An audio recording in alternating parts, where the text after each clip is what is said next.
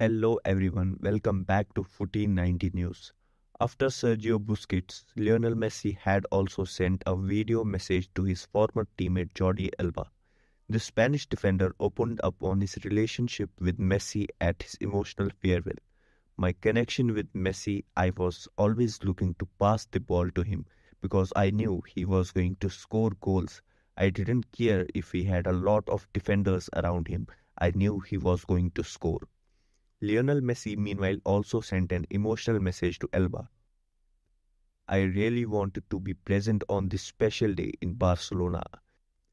Your well-deserved tribute after so many years. What can I tell you that you don't know? That I love you very much and wish you the best. Thank you.